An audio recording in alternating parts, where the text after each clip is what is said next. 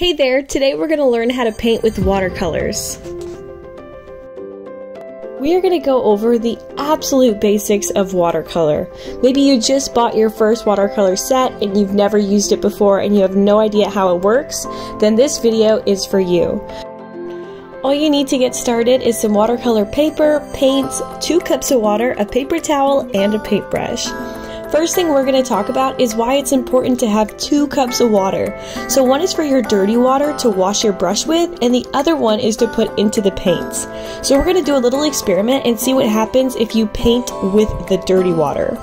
So I'm dipping into some yellow here, and you can see that because I'm using the dirty water to spread out the paint, I'm kind of getting like a duller yellow than what's on my watercolor pan. So now I'm going to wash off my brush in that dirty water, and this time I'm going to use the clean water to paint with.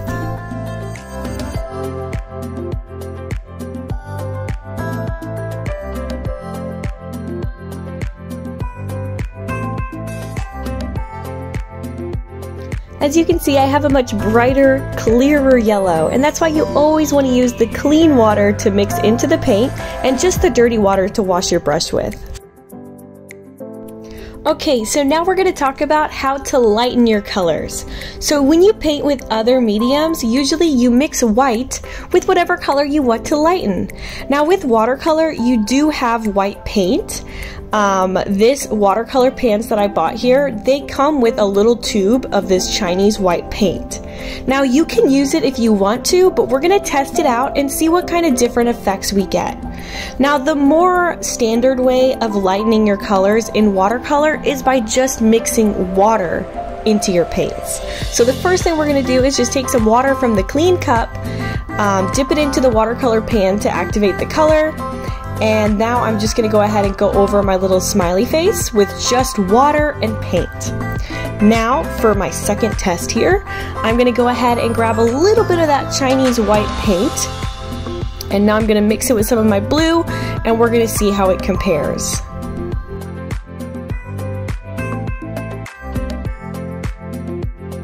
So when we use the white paint, we do get more of a foggy look, and the paint becomes less transparent. So there's definitely a time and place when to use the white paint and to get this chalky matte effect. It can be great for certain parts of your paintings, but you don't want to use the white paint for the entire painting. Your painting will look more chalky and it just won't really look like watercolor. So I'm going to show you next how to lighten your colors with water to get that nice, clear, crisp, transparent watercolor look. If you're just starting, you don't know what to do first, you can do this exercise right along with me. I just made 5 rectangles on my paper, and I'm going to go from my darkest shade to my lightest shade. For the first one, I'm just going to add clean water to my paint to activate the paint, and then I'm going to go straight into that top rectangle to make my darkest color.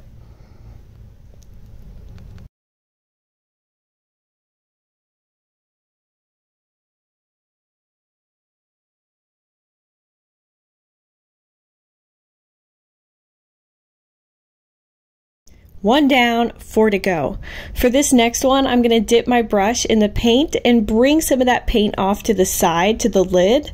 And here I'm just going to add some extra clean water to that paint, and that's going to lighten it up a little bit.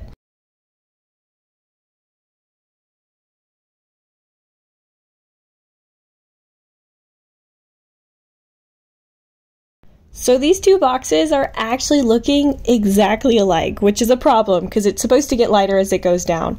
So I'm going to grab my paper towel, and all I'm going to do is just dab off a little bit of the extra paint.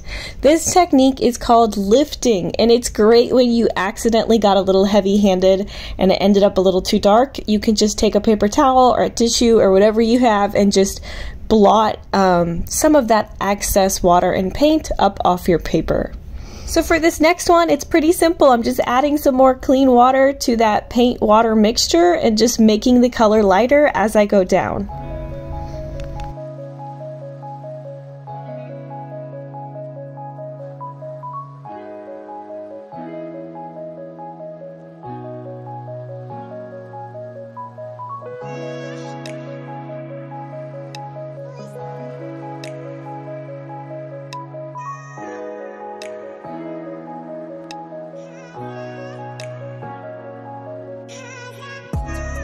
So here's my finished transparency scale. It's a great exercise to practice all the different shades and values you can make with your watercolors.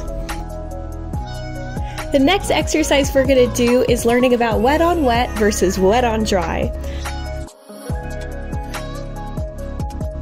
Wet on wet is done when you take your brush and you put water all over the paper or the spot you want to paint first, and then you add the paint on top.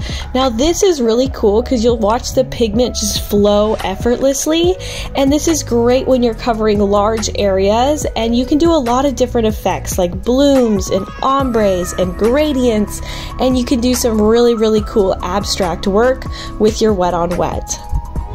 So I'm just using my clean water to cover the spot where I want to practice my wet on wet. Wherever you put the water is where your paint is also going to flow to.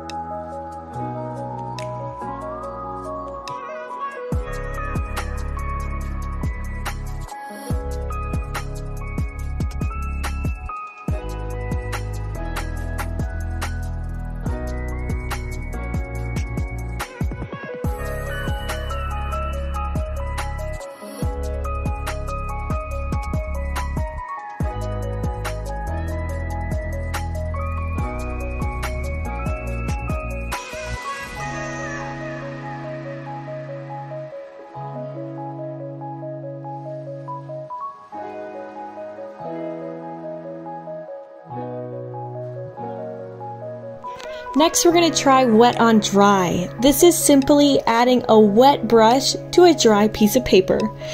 This makes defined lines, which is great for outlines and detail work.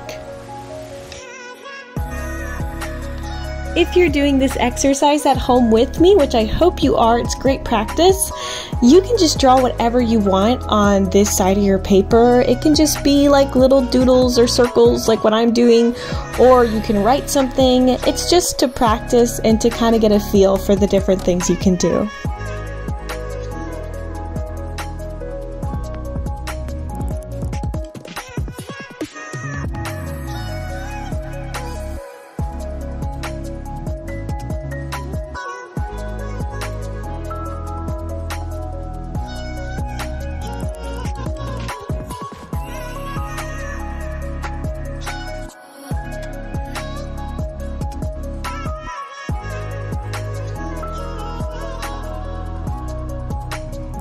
The best thing is that you can combine wet on wet and wet on dry in your pictures.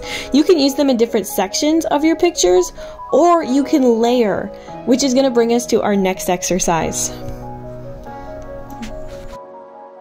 Watercolor is all about layering. Layers overlap each other like pieces of transparent glass. Second and third coats will darken up the color and are great for adding shadows and depth to your painting, even if you're working with a really limited color palette. So for this layering exercise, I'm just going to make 3 squares. And what I'm doing here is just painting all 3 squares the same color. Now I'm going to wait till it dries, and I'm going to do a second coat on 2 of them.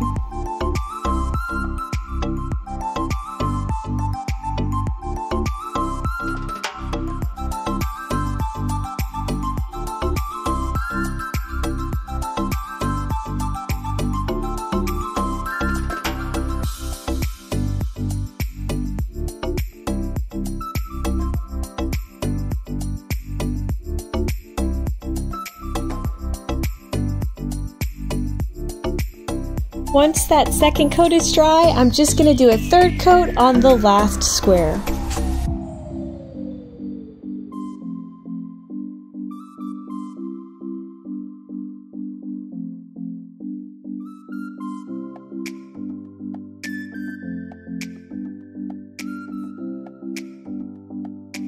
So what we learned from this is that with each layer, our watercolor gets a little bit darker.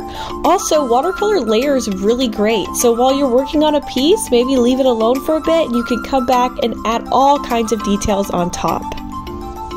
Now I'm going to do some really quick examples, just combining some of the things we learned in this video so you know how you can use it in your pictures. I'm going to make a really simple heart. For my reflection of my heart, I'm going to use that white of the paper. So all I did was leave a little space so that my heart has some reflection. Now I'm using a hairdryer to speed up the process, so I went ahead and dried the heart. And what I'm doing now is adding a second layer. And I'm going to go around the outside to give it like a shadow to make it look a little bit more three-dimensional.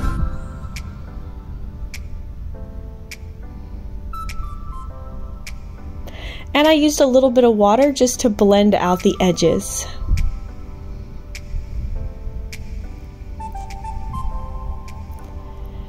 Now I did realize that that white part of the heart was standing out a lot, so I mixed paint with a little bit of water so that I got a really light pink, and I filled it in.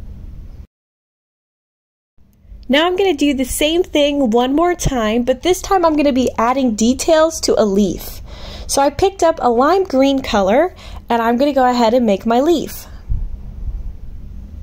So when I did the heart, I just used one shade of pink for the whole thing. And now for the leaf, I'm going to use that same lime green for the whole leaf. So the way that I add details is by letting the leaf dry and then adding details on top, and they'll come out a little bit darker. As you can see, that same lime green color is showing up so much darker since it's my second layer. This is great news if you're working with a little watercolor palette where you only have 6 or 12 different kinds of paints. This means that you can do a whole lot with just a few colors. With watercolor, the possibilities are really endless. You can keep experimenting and having fun, layering, and doing all sorts of different things. So what I'm doing here is painting a wet on wet background. I'm going to let it dry and I'm going to draw a tree using wet on dry technique. So that's just a really simple example of what you can do. So have fun with it, experiment, try new things. There are so many different techniques out there that you can use. So keep researching, keep trying things out, and figure out what works best for you. Thank you guys so much for watching, and I'll see you next time.